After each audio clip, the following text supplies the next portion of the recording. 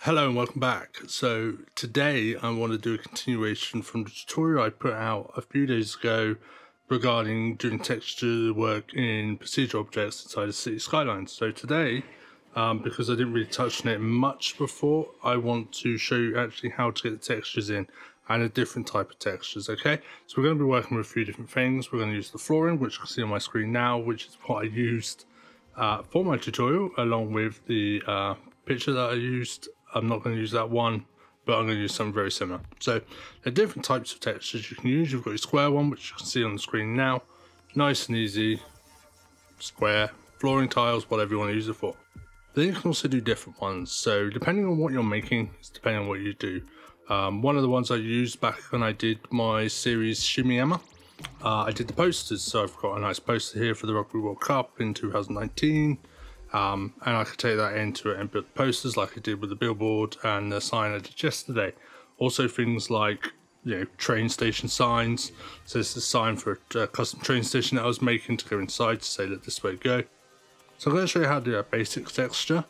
I'm using Photoshop. You can use GIMP or any other editing software you want as long as you save it correctly. Okay, so let's close all these down.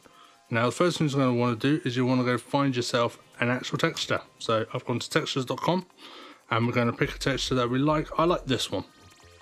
I don't know why. I say I'm doing a little rundown European marketplace or something like that, and I want these nice tiles. I quite like these ones, so I'm going to get them. I'm going to download them. Now on textures.com, when you sign up for an account, you get a load of free points you can use, and you can use those credits to buy things with. So I've got that. So I'm now going to pull that into Photoshop. Okay, and now I'm literally just going to drag that, drop that in Photoshop. Nice and easy. So there's my texture. Now, a lot of times when you download them, they can download already as PNGs, in which case you just need to pop them straight into the folder, no issues. But in this case, this one downloads as a JPEG image, so you won't be able to do that. A few other things you noticed from my tutorial before is that the images came in, they were quite bleached and quite bright. So we can hit that header schedule, or you can do that in City Skylines, however you wish.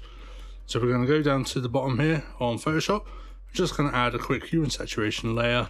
I'm just going to make it slightly lower, slightly darker.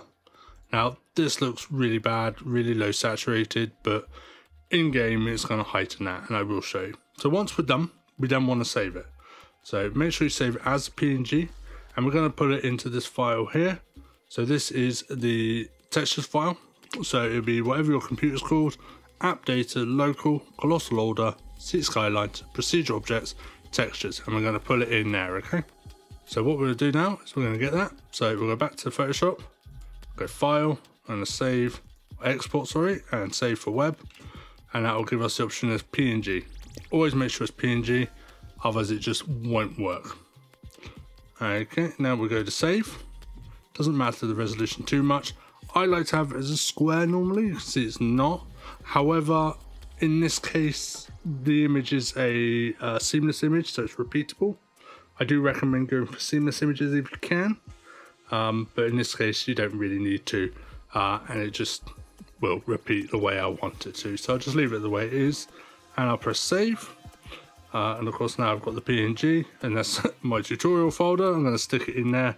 I'm going to name it something a bit easier to find, so let's call it Mose 1 maybe, just so I can find it. Call it whatever you want. I'm just going to save it in there, and then I'm just going to move it into the folder we mentioned before, and then we'll jump into City Skylines and make sure it's definitely there. Okay, so here we are in game, and we are in the tutorial that I did the other day, funny enough. So got our path, our little sign, and now we're going to add in the texture that I put in, because I don't like this red one anymore. So we're just going to double check it's definitely there. Quickly delete this. I'm not going to go through how to actually put it down, because you should have hopefully done that already. From seeing my previous tutorials, you'll know how to do it, but I'll give you a quick overlay. So we're going to procedural objects, texture management, and then you can see 45 textures. We're going to refresh, just make sure it loads and see if it changes. It hasn't. So what we're going to do is I'm just going to quickly press open, double check it's definitely in there. You can't see it on my screen, but I've opened it. It is definitely in there now. So it must have refreshed automatically, which is great when that happens.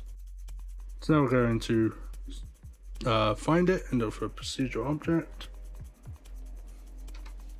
Helps so I can spell it, of course, and we're going to use the square. So click on that, get that ready. And I'm going to put it around to there. We're going to go convert to PO as before.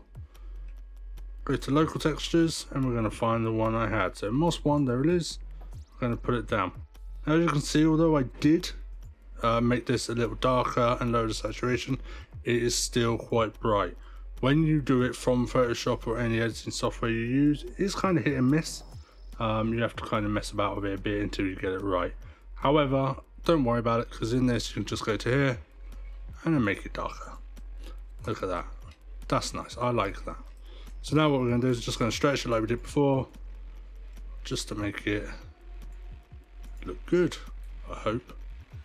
So let's bring that all the way to the end. Don't worry while you're moving it's flapping around all over the place, because you can put it in the right place when you get there. Just like this. There you are. I like that. Now I think it would look a lot better if it had like some buildings next to it. So let's get some buildings on there just to give me something. Spread that road down. And actually we won't. What we'll do is I will get rid of just a little bonus thing, just a bit of fun, isn't it? So we're going to get rid of this. And that will also get rid of the path that I've got in there. I'm going to use an invisible road to go right down the middle so cars can still drive down it, but I can have buildings either side. Just like a nice little street. Now you can also decorate that and put some curbs around it, that type of thing. There's a lot of mods that I don't have on this account, as I'm just using this as to show you stuff. But let's put a few buildings down. I'm going to do some shameless promotion and just put all my buildings down, because why not? So let's stick a load of buildings down. Half of these aren't going to fit in here properly, but that's what it is. I'm going to use that one as well. And I'm also going to use, oh no, get rid of that. And let's pop this one down. I like this building. There you go. For good measure, let's put down a Wolfpack Diner and a skate bar. And Renal's Pet Shop. So now as you can see what you've got, it's got a little path that goes down. It looks quite nice. Obviously I would, if it was my city, personally, I'd be moving all this in. Just right up against the curbs. Obviously this is completely up to you if you wish to do this or not, but I like to do it.